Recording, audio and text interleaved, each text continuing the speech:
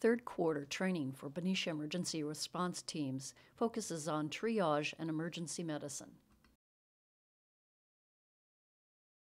Slow events that follow an injury. So as we discussed earlier, if you fracture a leg or an arm, if you have severe burns, you may result in death, not immediately but within several hours. Those deaths should ideally occur in the hospital setting. You should have been able to triage everyone and rapidly transport them to a hospital settings. You should ideally not have to face death in that category, but we will teach you in the remaining slides how to deal with deaths that occur several hours later from burns, from amputations, or from fractures, and we'll show you how to do that. Again, the last phase where death occurs several days or weeks later is something you should not have to face. Hopefully you will be able to be evacuated. Your victims will be able to be transported to a hospital or a treatment area where they can receive a higher level of care, and you should not have to deal with that. But as we saw with the victims of Katrina, you may have to deal with that as well. You may have to deal with not having safe water supply. You may have to deal with contamination in your neighborhood from toxic spills or from other contamination like human waste and so forth. So we'll show you how to dispose of human waste, how to be able to clean and purify water if the situation is such that help is not available within minutes, hours, or even days or weeks. So the situation, as you understand it now, is pretty clear. Immediate help will not be available. There will not be a trauma surgeon. There will not be a police officer. There will not be a firefighter to help you. You will start helping the people around you. You will be a rescuer, and you will save lives. The number of victims, like you saw, is going to exceed your capacity. All those who did the triage scenarios saw how there were 5 victims and there was 1 rescuer, but they quickly were able to enlist new rescuers by asking the walking wounded to help them. However, the number of victims will exceed the capacity. You have to identify yourself as a rescuer. You have to identify that your goal is to save as many lives as possible. This means that people who have received a non-salvageable injury should not have a great deal of time spent upon them. As we just discussed, the survivors of the event will end up assisting other victims of the same event. We had 2 video links for you, and when you go home you can click on Google and go to the Clovis event and the Mexico City event. Just go to Google and we can give you the links, and it'll show you very quickly how people react to a disaster scene, what a disaster scene looks like, how chaos and confusion can be quickly treated by simple tool of triage using the START and using the RPM. Remember, the START is simple triage, rapid transport. So your action is very clear now. You have to achieve the greatest good for the greatest number. This is your goal. Remember this. It will be on the post-class test quiz. Greatest good for the greatest number. So we have a volunteer who's going to show us what the safety equipment is. Jean, would you like to come up here in the front? Okay, so Jean is the rescuer on the scene. Is she wearing any safety equipment at this time? No, she's not. Could you put on some safety equipment that you might have with you? All right, go for it.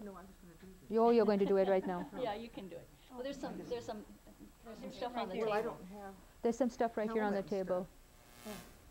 We'll just Okay, use what so you right got. away she reaches for a pair of gloves. Gloves is a safety equipment. It keeps the secretions that might transmit viruses like the HIV virus or the hepatitis virus or the West Nile virus, any virus that can be transferred by blood or by secretions.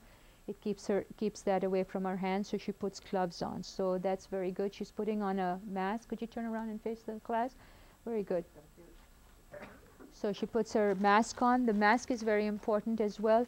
If there has been some spill of toxic fumes that might overcome her, and then she may not be able to be a rescuer, this will help to filter that out. If there's been a building collapse, there'll be a lot of dust rising.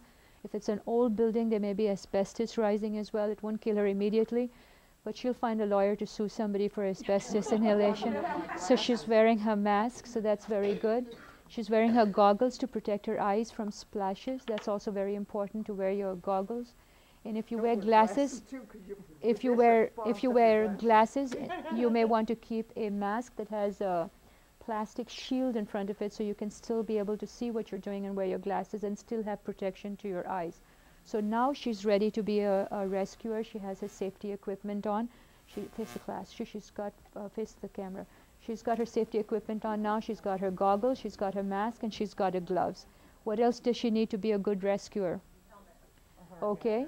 She needs a helmet, and what else does it say on the slide there? She needs a buddy. So she tries to find a buddy right away. She tries to see if there's anybody. Go ahead, you have your helmet right there. So she asks somebody else to volunteer to help her, and if she can find no other volunteer rescuer, she looks to the victims to see if they are walking wounded who can help her. So call for a rescue, call for a buddy. Virginia. Can you help her? Do you have any injuries? Can you walk? Yes. All right, you're her rescuer. Okay.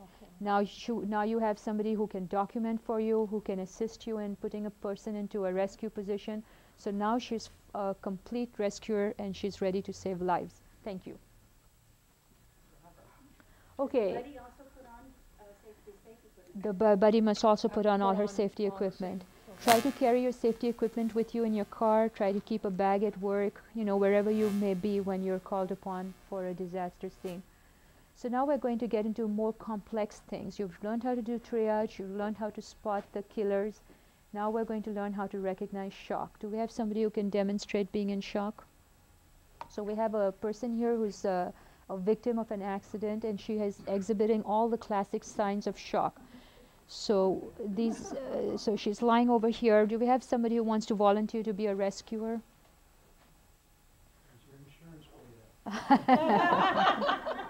That's very good. Make sure she's a paying patient. So here she is laying on the floor.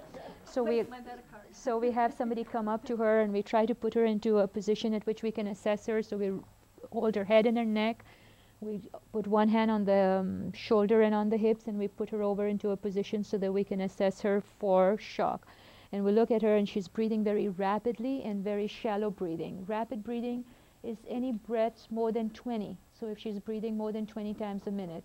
The best way is to just look at her and get an assessment rather than try to count her breathing. So she's breathing rapidly.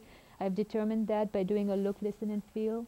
I've seen her chest rise and fall. I can feel it and I can hear it. So she seems to be in shock. I look at her color and I do a capillary refill. I blanch the fingers and then I look to see when the circulation returns. And after I put pressure, I say capillary refill in my mind and I let go. And if the circulation is not back by the time I've said capillary refill, which is 2 seconds, remember 2 seconds, it'll be on the quiz at the end of the test, at the end of the class. Circulation hasn't returned. She may be in shock. I touch her skin. She's very cold to the touch. She doesn't have circulation. She's in shock. So these are the signs to recognize that this person is in shock. She's unconscious, or she has altered consciousness. She's breathing fast. Her capillary refill is delayed. She's very pale and she's cold to the touch.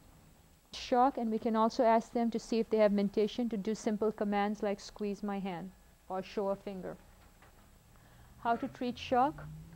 Cover the person to try to get them warm again and to try to restore circulation. Elevate their feet. Remember, there's roughly a quart of blood in each lower extremity. If you elevate the leg, you've given them a blood transfusion already. That's significant to restore their circulating blood volume by half.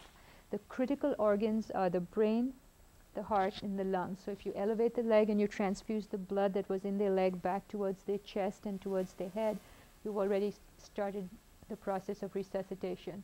So elevate their feet and try to increase circulation to their vital organs. Continue to try to maintain an open airway.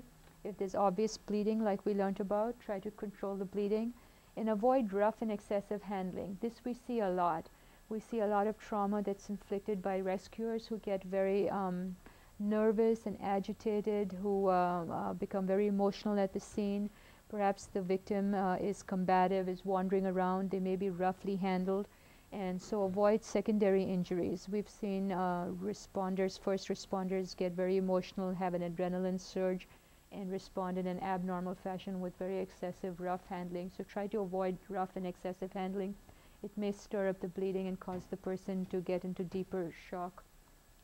So how to identify that somebody is injured? Obviously, you'll see some signs of bruising. Look for it. If they're covered with clothes, expose their body so you can see it. Cut the clothing away. Have a scissors in your rescue pack so that you can cut the clothing away. Look for swelling. Swelling is a sign that there may be internal bleeding. There may be swelling in the abdomen if they're bleeding inside. There may be swelling on a limb if there's a bone that's broken underneath it and is leaking blood out from the broken ends of the bone. They'll complain of severe pain. They'll say, my neck hurts. You know you're dealing with a neck injury. They'll tell you, my head hurts. You know that you're dealing with a head injury. So listen to what they're saying. And look for obvious disfigurement. If someone is lying unconscious with their leg bent back under them, probably the leg is broken or the hip is dislocated. So if you just look, you'll be able to identify, but know what you're looking for. You're looking for bruising, you're looking for swelling, you're listening to see if they're verbalizing pain, and you're looking for obvious disfigurement. If you see somebody who has a life-threatening injury, provide immediate treatment. So if you see somebody who's not breathing, don't continue your triage. Stop there and restore their breathing by putting them into a rescue position.